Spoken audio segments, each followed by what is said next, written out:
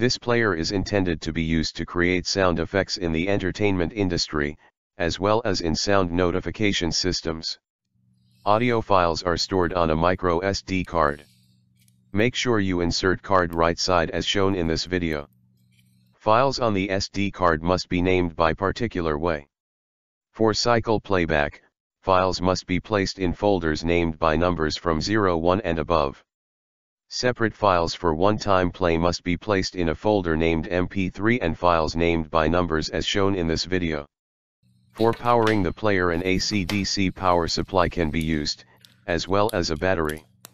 Don't use the source with voltage under 7 or above 12 volts, and if you use passive speaker, note that amplification power will depend on the voltage. A 4 to 8 ohm passive speaker up to 15 watt can be used when powered from 12 volts. This model of player contains 7 inputs, each triggering some action.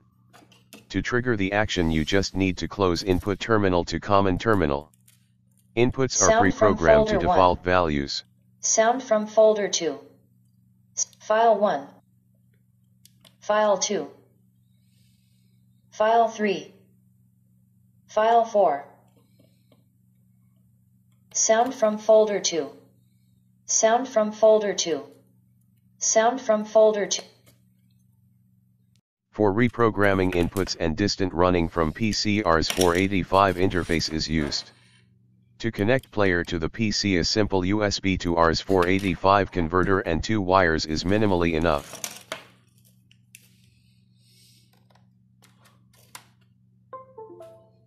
Fun Apparatus is a set of software tools being used to work with our modules, including FA-01 player. First, let's check connection, run testing tool, open port, and try running some files, volume change and equalizing from PC.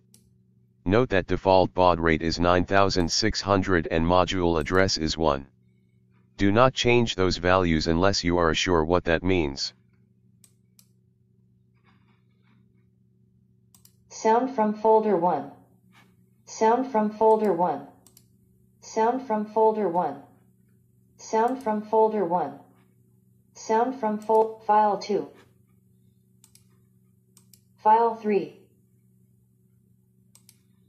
File 4. Sound from folder 2. Sound from folder 2. Sound from folder 2.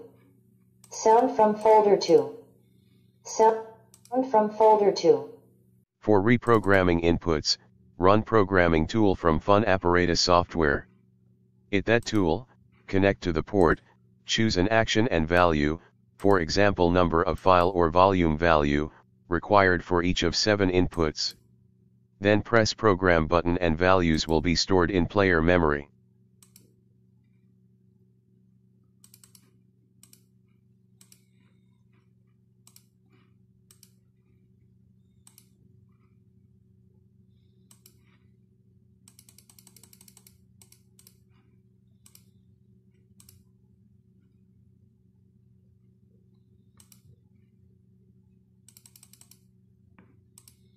Programming is done. For more info, visit our website. Thanks for watching this video.